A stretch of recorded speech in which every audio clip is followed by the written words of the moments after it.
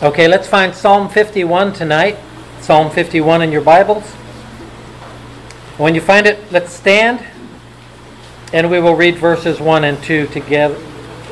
You follow along in your Bible. Psalm 51.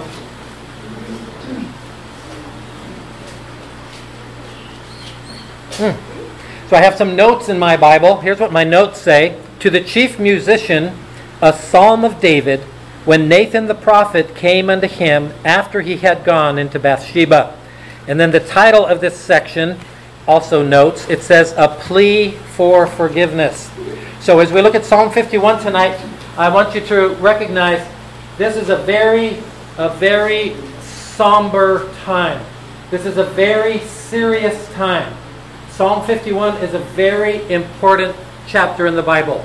It's a very serious thing that happened that brought David to this point, and it's a very valuable lesson for us to learn from it. And so that's what we're doing Wednesday nights. So as we look at this, recognize it's as personal and it's as serious as it could be. Psalm 51, verses 1 and 2. Follow along in your Bible. Have mercy upon me, O God, according to thy loving kindness. According unto the multitude of thy tender mercies, blot out my transgressions. Wash me thoroughly from mine iniquity, and cleanse me from my sin. Let's pray. Heavenly Father, thank you for this time in your word. Help us to learn and glean, find the treasures that are here in Psalm 51 for us. Thank you for letting us peek into the life of David, where he learned something wonderful, that he could be restored and walk with you again. Pray you'll speak to hearts tonight in Jesus' name. Amen. Amen. Please be seated. The Way Back to God. That's our series. The Way Back to God. This is the story of my soul, is the title of this lesson too. So as introduction, David's heart cry in Psalm 51, it's known as the sinner's guide back to God. The sinner's guide back to God. We all have a story to tell. It is the story of our souls. Our Lord is not willing that any should perish, but that all should come to repentance, the Bible says in 2 Peter 3:9. So David went through this whole transition. And, you know, I wonder sometimes, what was it like when David was walking in the perfect will of God? When David was in the center of God's will, when David had a heart after God's own heart, when David wrote songs and played the instruments and poured himself out to God, what was that like? Have I ever felt a little of what David felt? Have I ever experienced that love and that appreciation and that gratitude the way David did? I hope you know the Lord Jesus as your Savior. Live your life in obedience to Him. Here's a quotation for you. When you are no longer in fellowship with Christ, find your way back to God. Amen. Amen. One of the most amazing personalities in all of human history is King David. If you travel in the Middle East today, centuries, almost a couple thousand years since he lived, people still speak of King David. The flag of the nation of Israel has on it the Star of David. His image is impressed upon that nation even to this day. Very few men have ever lived and influenced as many as he did. You know, for a while, David ruled and he built his own kingdom. That kingdom is still there. You can go to that place. You can visit that place. You can see the walls. You can see some of the rooms. You can see the layout. You can see where the water flows through it. It's still there today. Even the bridge that we passed when Joni and I visited the Holy Land, it's a I would say average-sized bridge, but the way they built it with the architecture, they made it with a lot of cables, and it looks like a harp, like David would play the harp to the Lord. So that was the inspiration. So David is somebody in history who is very rare. We all have a story to tell. In Psalm 51, David opened his heart and he poured out his soul. Let me pause here for a minute. All of us have sinned in the past. All of us have some regrets in the past. How would we feel if some of our worst sin was published? If it was written about in the newspaper? If it was talked about on the news broadcast? What if your sin was the first page on Facebook? Here is the sin of Brother Bolton. Oh, can you imagine how bad you would feel if your sin was known to everybody? And yet God used David's terrible sin for us to all learn from. David was opening the door of his soul, publicly declaring, "Come inside and see the darkest day of my life. Come inside and view something that I wish to God had never taken place. I thought it was a secret, but God recorded it in His eternal word so that millions may witness my terrible tragedy. This is the story of my soul." So now turn to Psalm 51 and let's read all of it. Follow along in your Bible. Beginning in verse 1, Psalm 51. "Have mercy upon me, O God, according to thy loving kindness. According unto the multitude of thy tender mercies, blot out my transgressions. Wash me thoroughly from mine iniquity, and cleanse me from my sin. For I acknowledge my transgressions, and my sin is ever before me. Against thee, thee only have I sinned and done this evil in thy sight, that thou mightest be justified when thou speakest, and be clear when thou judgest. Behold, I was shapen in iniquity, and in sin did my mother conceive me. Behold, thou desirest truth in the inward parts, and in the hidden part thou shalt make me to know wisdom. Purge me with hyssop, and I shall be clean. Wash me, and I shall be whiter than snow. Make me to hear joy and gladness, that the bones which thou hast broken may rejoice. Hide thy face from my sins, and blot out all mine iniquities. Create in me a clean heart, O God, and renew a right spirit within me. Cast me not away from thy presence, and take not thy Holy Spirit from me. Restore unto me the joy of thy salvation, and uphold me with thy free spirit. Then will I teach transgressors thy ways, and sinners shall be converted unto thee. Deliver me from blood guiltiness, O God, thou God of my salvation, and my tongue shall sing aloud of thy righteousness. O Lord, open thou my lips, and my mouth shall show forth thy praise. For thou desirest not sacrifice, else I would give it. Thou delightest not in burnt offering. The sacrifices of God are a broken spirit and a contrite heart. O God, thou wilt not despise. Do good in thy good pleasure unto Zion. Build thou the walls of Jerusalem. Then shalt thou be pleased with the sacrifices of righteousness, with burnt offering and whole burnt offering. Then shall they offer bullocks upon thine altar." I will highlight here verse 10, where David said, "Create in me a clean heart, O God, and renew a right spirit within me." Realize, friends, whenever we are sinning against God and we know it's not right, we know it interferes with our relationship, our communion with God, the right spirit with God is gone. It's not there anymore. We have to have that clean heart, that clean mind, that clean conscience in order for us to have the right spirit. Don't you love it how on some days you wake up and it feels like you're having a good morning? The sun is up and it's not too hot and it's not too cold. And maybe you have a little breakfast, and of course you have to have the perfect cup of coffee, amen? The perfect cup of coffee, and you think, oh, it's going to be a good day.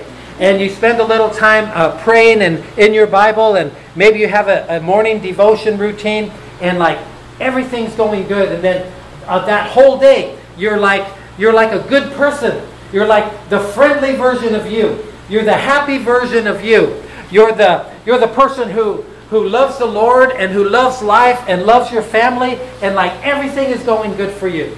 And that's what it should be like with God when we have that clean heart.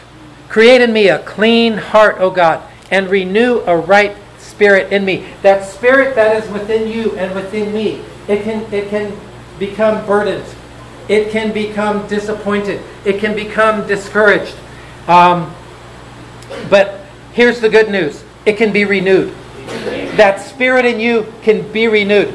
Don't you love it when you've got your Bible, your New Testament, and you've got the gospel tract, or you have the new picture book that we gave out, or you have the other one, the laminated one, and you talk to somebody, and you're trying to witness to them, and they seem like they have all the time needed for you. They're not in a hurry. They don't have to catch a Jeep or go to class or some other responsibility. Nobody's interrupting you, and you have all the time you need, and they understand the gospel. And they listen, and they might ask a couple of questions, and like everything is perfect, and everything is wonderful, and that's how it should be when everything is right.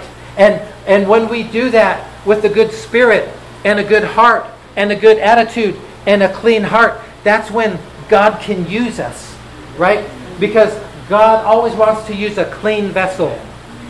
If you go to the kitchen out here and you want a drink, do you look to all the dirty cups with things in it and a mess, or do you take the clean cup to get your drink of cool water?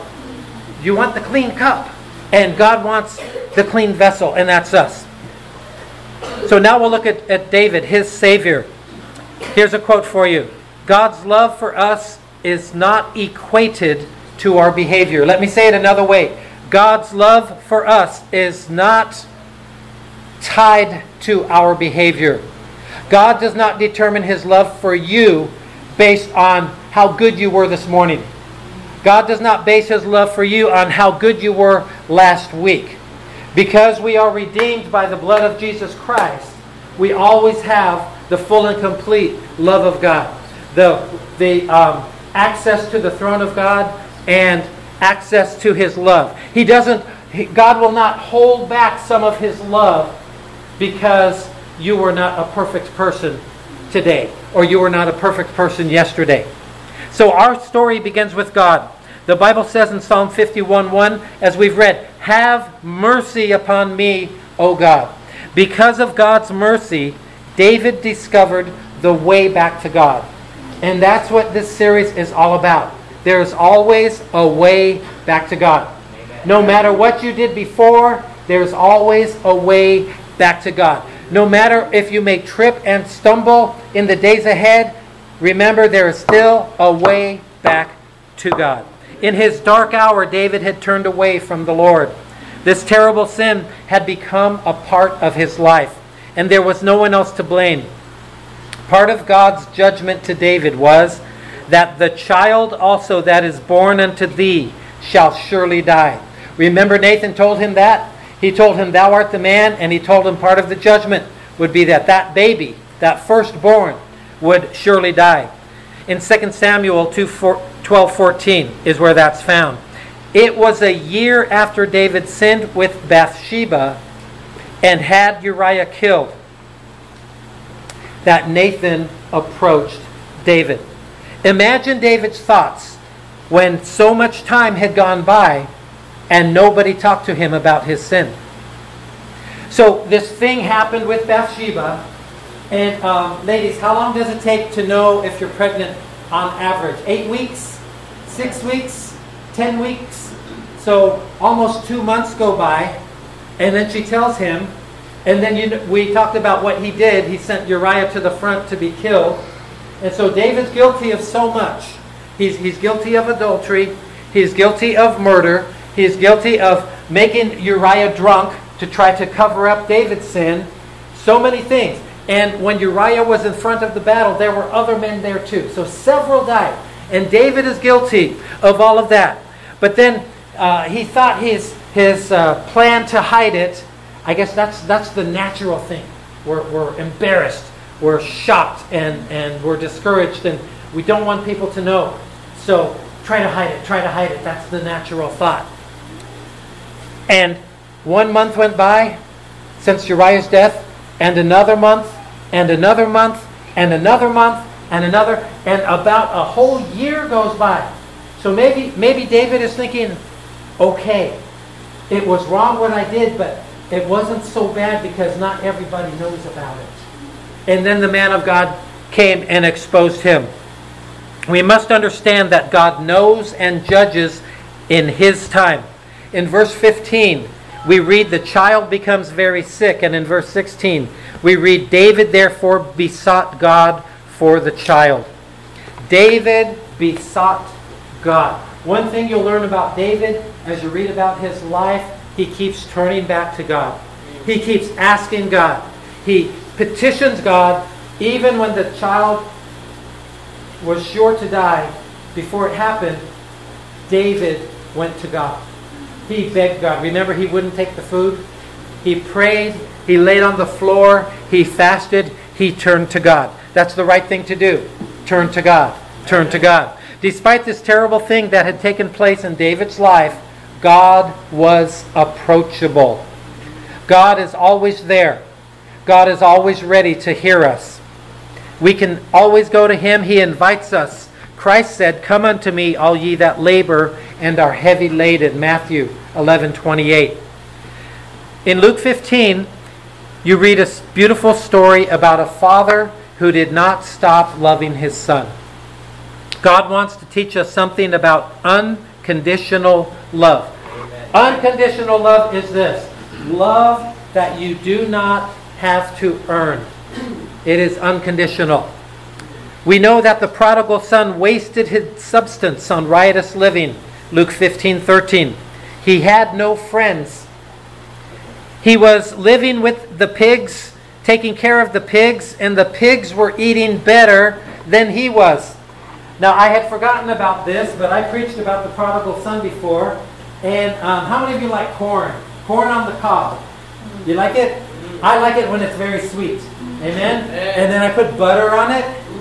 And then I sprinkle a little salt on it. Do you put salt on it in the film? Yeah, that's the good stuff. But I had a volunteer come once. It was a teenager who didn't know he volunteered. And he came up front, and I took the corn, and I peeled it off. The husk. Yeah, you have a name for that? Uh-huh. Yeah, the husk. And peeled it off, and I said, "Here, eat some." And he tried to eat it, but he couldn't eat it. I mean, it was terrible. Imagine how hungry you would have to be to eat something like the outside part, the husk of corn on the cob. Not very good. So he was living with the pigs, and they were eating better than him. So he finally came to himself, the Bible says. He decided to repent. He decided to apologize to his father and go home. When you read the whole story, you see he prepared a speech for his father. But his father would not let him finish the speech. In Luke 15:20, the Bible says, "And he arose and came to his father, but when he was yet a great way off, his father saw him and had compassion and ran and fell on his neck and kissed him." And as you read the rest of that story, you realize he starts to tell Dad all the speech. And remember, he doesn't want to be considered the son anymore. He wants to be a servant. Amen?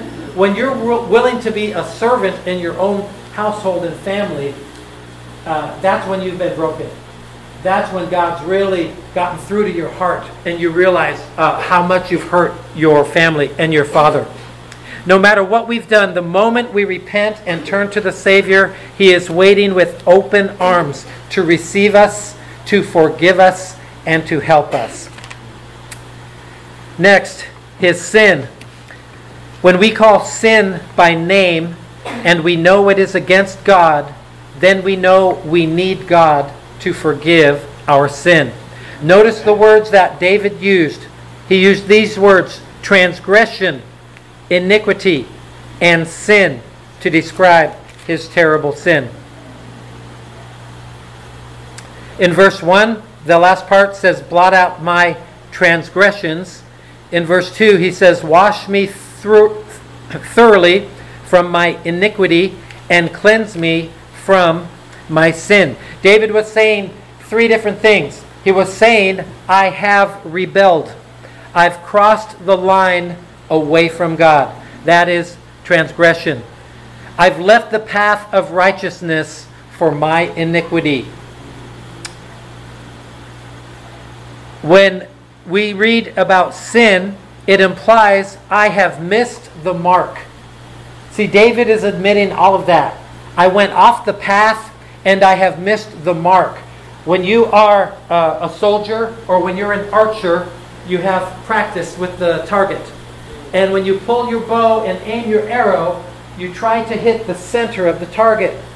But when we sin against God, we are not on target. We miss the target. We're off the track. We're off the mark that God has set for us. And then David said, blot out my transgressions. When our sin is forgiven, it is covered in Christ's blood. Someday I want to get a big paper. I haven't done it yet. And I want to write on it some sins. General speaking, lying, what's it called? Covetousness, stealing, etc. Anger. And then I want to get some kind of paint or some kind of sponge with ink on it. And I want to put it over those sins to where you cannot even see them anymore. Because that's how I imagine the record of sin in our lives. It's completely covered. It's completely hidden. It's completely engulfed by the blood of Christ. Never to be seen again. It is blotted out. It is gone. David said, wash me thoroughly from mine iniquity. He was saying, wash me. He was saying, I'm dirty. He was saying, I'm stained. So, in Bible days, you can take a bath. You can take a whole bath. And there's different ways to do it. You can be by the well and pour the water over you. And there's also some other types of bath in Bible days where someone would build a small tub. And you would step in 1 or 2 steps. And then you would go in the water and you can wash in the water. But once you're very clean, and then you put on clean clothes, and then you go out into the world, it's your feet that get dirty again. It's your feet that pick up the dirt and the germs and the uncleanness that's there. And we have to remember that to be thoroughly clean, we need to be washed again over and over. So once we're saved, all our sins are forgiven, but we still need to have our feet cleaned again. We need to be washed from any sin that happens day by day. David said, cleanse me from my sin. He wanted to be clean again. David wanted God to do whatever was necessary to cleanse him. David said, God cleanse me. God wash me. God get rid of the stain. Think of sin as a stain in material. And in Bible days, when they did the wash, they did not have the nice detergent that we have. We have a popular one, it's Tide in the U.S. for washing clothes. And you have different ones to pick from. But in Bible days, for the wash, most people would take the dirty clothes, take the one that has the stain, and put it in the water next to a big rock. And then they would put the water over it. And then they would take another rock, and they would put it on the material and wash the stain and rub it and hit it and rock between rock. I remember I told my Joni many years ago, I was on a mission trip with other pastors and missionaries. And we were in India. And we stayed at the Christian, it was a area they had, a compound, a safe area with a wall, many buildings. And the people were very nice. So one person on staff, he would very quietly, we would leave our shoes by the door and walk in without our shoes. at night, we didn't know, he took our shoes and he washed them and he cleaned them and he polished them and he shined them. And every day we would go and our shoes looked brand new. But also we would have some laundry after a few days. And I had some new t-shirts for traveling, and they needed to be washed. And the Bible college students, the girls, would take our laundry to the river and to the rocks, and they would wash them, and they would wash them, and put soap and water and rub them with the rocks. And I got my shirts back, and it had holes because they washed them too much. No stains because there was no material there anymore. I was amazed, but listen, David wanted God to do whatever it took, even if it means, Lord, take a rock and rub me and be abrasive and use what is needed, even if it's some friction to make me clean again. That's all he wanted. Make me clean again. He had this wonderful... Do you ever think of Adam in the Garden of Eden? That cool time in the morning. My favorite time. Cool time of the morning. Adam and God walking in the garden together. Wow. I think David had a relationship like that. He walked with God.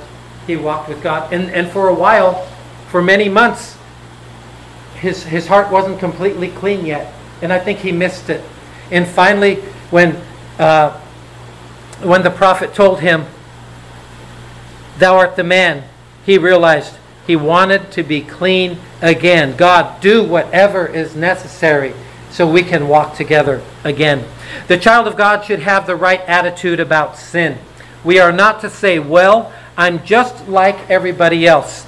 We must say, "Lord, I hate my sin, and I want to be right with God. I can't be right with God if I have this sin in my life. I must confess it and forsake it." We cannot understand how God forgives us, but He does. When our sin is forgiven, it is covered in the blood of Jesus, never to be seen again. It is blotted out. It is gone. Now we'll look at His sorrow. Remember the sad occasion for the writing of Psalm 51. David said in verse 3, "My sin is ever before me." He was haunted by the memory that others had suffered because of his sin. Other warriors were killed along with Uriah because they were so close to the enemy's wall that the archers were able to shoot their arrows into the hearts of those mighty warriors. What a waste of human life to cover one man's sin. There is horror in sin. It is a guilt that haunts people. It is inescapable. When we least expect it, the thought of sin creeps into the mind. The story of David's soul is the story of his Savior, the story of his sin, and the story of his sorrow. But it does not stop there. There is a God in heaven who is merciful, who forgives sin. Amen?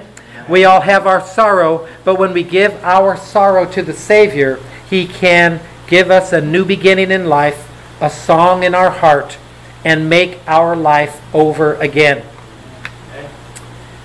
Here's another quote for you. God is a loving God. His heart hurts when we sin against Him. So here are 3 things to remember. The way back to God.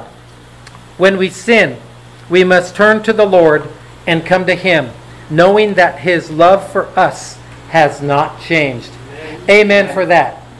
Amen for that. I don't know how people who believe in a different doctrine and think that if they sin at all, they have completely lost their salvation and they have to continuously be saved again, day after day after day after day.